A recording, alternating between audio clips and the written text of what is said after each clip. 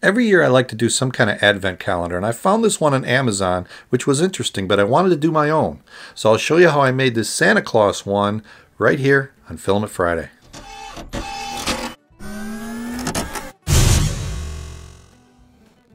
Filament Friday is brought to you every week by the generous donations of my Patreon supporters. I started with this Santa Claus face that I found on Thingiverse by user 4Freaka.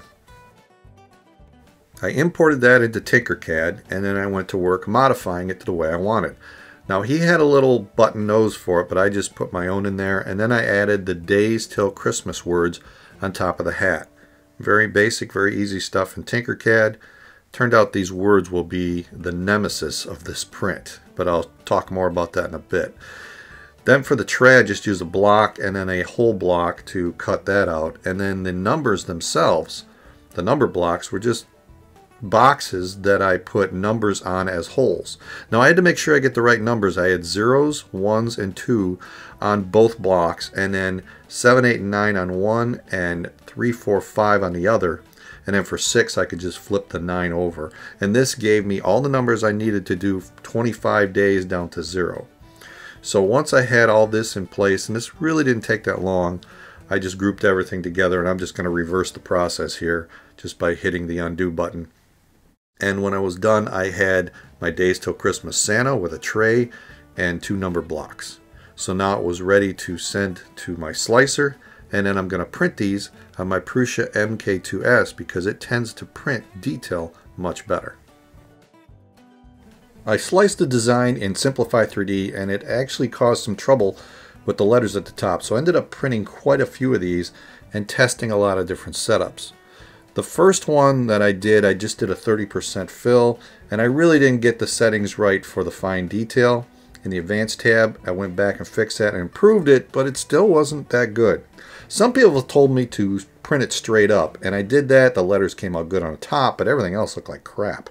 I don't know why the top of this thing was so rough, but it wasn't going to work. So I went back to Simplify 3D, and I'll show you, first of all, I had to manually put supports in this thing.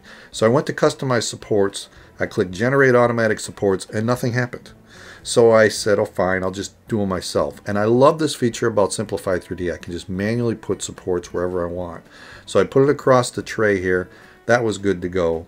And then I just needed to edit the process settings, and I chose my Prusa MK2, I did a 0.2 layer height, and I went 100% fill. That seemed to help. I did 1 shell. Temperature-wise, standard temperatures. Speed-wise, I probably was a little fast for what I was doing at 60 millimeters per second. But in Advanced tab, I made sure that I allowed single wall extrusion and single extrusion fill. And that made a big difference. And I did prepare to print. And even once I did this, now I was getting very critical of what I was seeing. But the slicing looked a lot better, even though I still had spots here where you could see there's gaps or not fill. I don't know why it doesn't fill that in. These letters aren't that small, but it told me it would take 5 hours and 33 minutes. I said, whoa, that's way too much. So I lowered it to 0.3 layer height rather than 0.2, and I got the same kind of results, but it told me it's going to print in 3 hours and 47 minutes. So that's acceptable. I could do that. So I did that, and this was the result. The 100% made a big difference, but I still wondered, what if I did this in Prusa Control, which is the slicer for the MK2S? So I downloaded the version for Mac. I sliced it at the same settings, a 0.2 layer height, a 30% fill, and then I went through the layers. It didn't look right, but I sent it to the printer anyway, and it just did not recognize the Santa at all. You see the letters at the top. So I had to take the file, go to makeprintable.com, and it repaired it. It found some errors or flaws in it. It fixed them, and then I downloaded that and brought that into Prusa Control and went back to the same settings. Now, it was going to take a long time at 0.2, so I went at 0.3 layer height, 30% fill. I didn't do 100%. I wanted to see how this one would do at 30%. So I ran the generate G-code file on this, and it said it would take about the same time at the 0.3. If I need to go to 100%, I will, but look at this thing. It printed beautifully. This is 30%. If you look close, you can see the letters still aren't perfect. There's some gaps, but this is at 30%, not 100%. And to be fair, I took that repaired file, ran it through Simplify 3D again at the 30%, and I got the same crappy results. So clearly, Prusa Control does a better job with fine detail. So that's the best I could do on my Prusa MK2S. If I had more time, maybe I'd try Cure or some other slicers. If you want to try that, I'm going to put the files in Thingiverse so you can try it. If you get better results, let me know in the comments below. So that's it for this week. If you like what I'm doing here, maybe check out some of these videos that are popping up.